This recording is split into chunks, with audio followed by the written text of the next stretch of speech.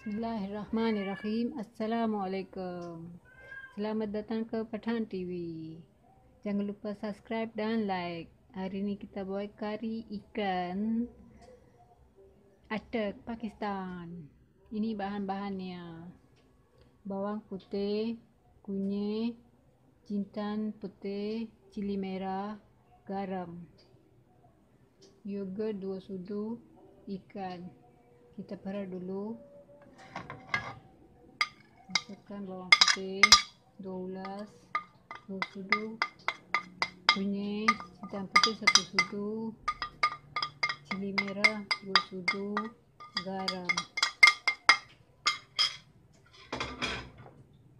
Kita masukkan yogurt 2 sudu.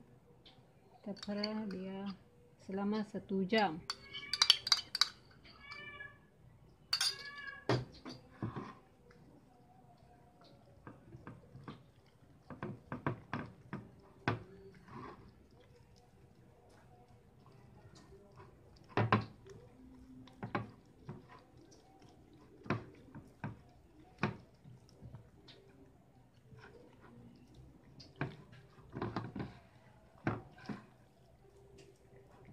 Kita perah selama 1 jam.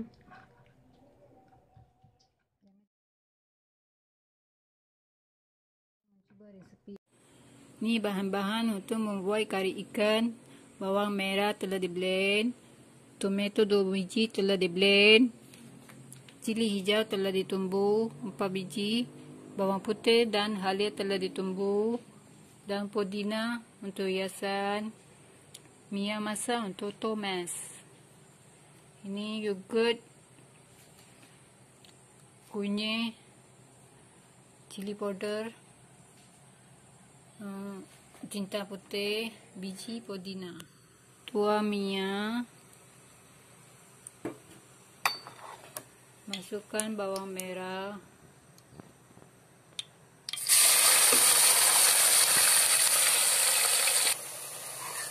biarkan dia masak dalam 10 minit.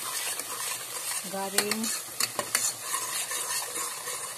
tutup tudung, goreng ikan yang telah diperah 1 jam.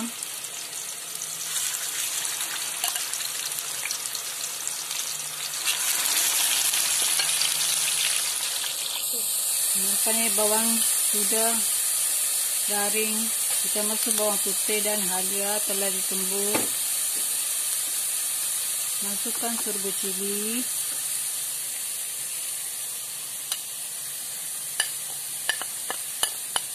dan biji pudina, jintan putih, kunyit. Masukkan air. Tahan masak rempah, biarkan dulu seketika. Masukkan tomato blend, masak. Kita alih ikan goreng. Setelah berserah, goreng. Kita masukkan yogurt dalam 3 sudu,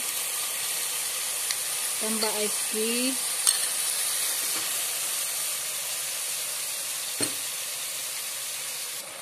nampaknya rempah kita telah garing. Pecahnya, masukkan air panas yang kecil,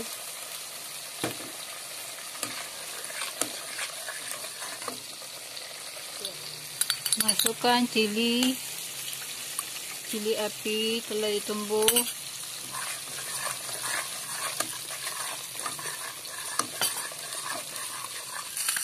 nampaknya ikan telah siap garing. Kita masuk dalam kari.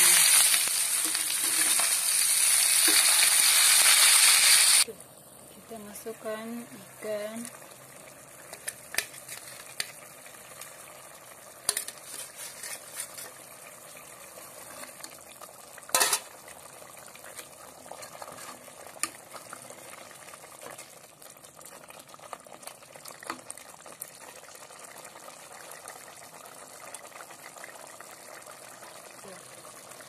Masukkan garam 2 sudu. Masukkan daun pudina. Kari ikan siap. Kawan-kawan, ini dia kari ikan. Nyam nyam nyam nyam, sedapnya.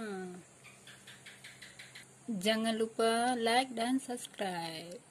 Oke.